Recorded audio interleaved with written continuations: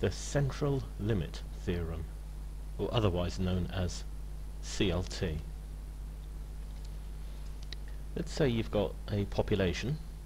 Okay, so I'm going to represent my population here, and this population has a mean and a variance.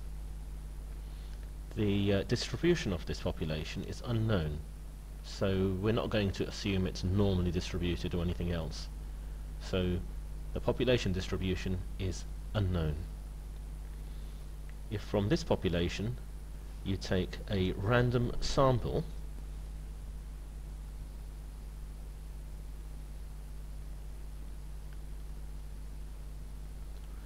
okay, we've taken a random sample, and as long as the sample size is large, so at least 30, the sample mean will be normally distributed, and this normal distribution will have a mean identical to the population mean, but the variance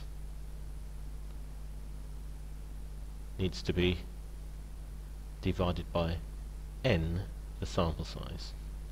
Okay, so in short, the central limit theorem states that if you take a large random sample from a population whose distribution is unknown, the sample mean follows a normal distribution with these parameters. And the impact of this when you're doing calculations with the normal distribution is that instead of using this formula for standardizing, you're going to use this one that's given to you in the AQA formula book. There. Now we can see a demonstration of this as to how a random sample taken from some unknown distribution will be normally distributed. Okay, so let's have a look at this. Here we see a histogram. Clearly the distribution that the histogram is following here, it's not a normal distribution. Yeah, it doesn't have that distinctive bell-shaped curve.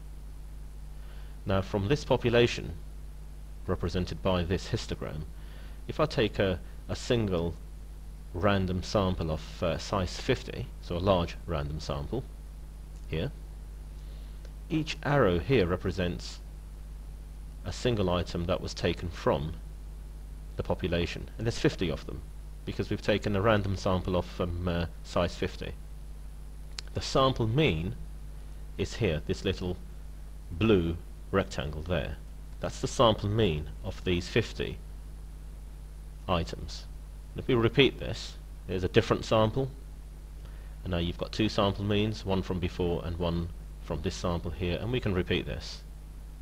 Yeah, different samples with different sample means each time being recorded in the center there, and if we speed this process up,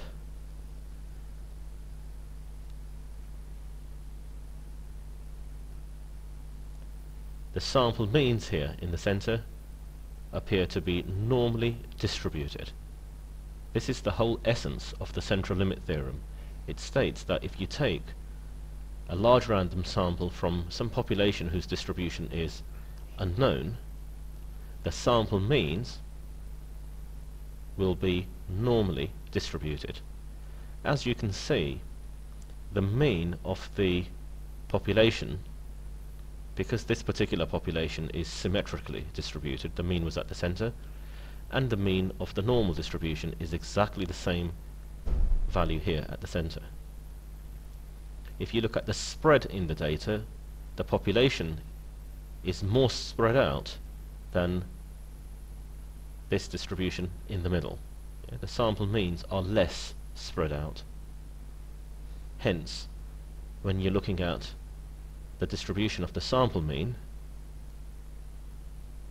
you have the same mean here as the population, but the variance is smaller. There's less spread in the distribution of the sample means here. That's why you've got sigma squared divided by n here for the variance.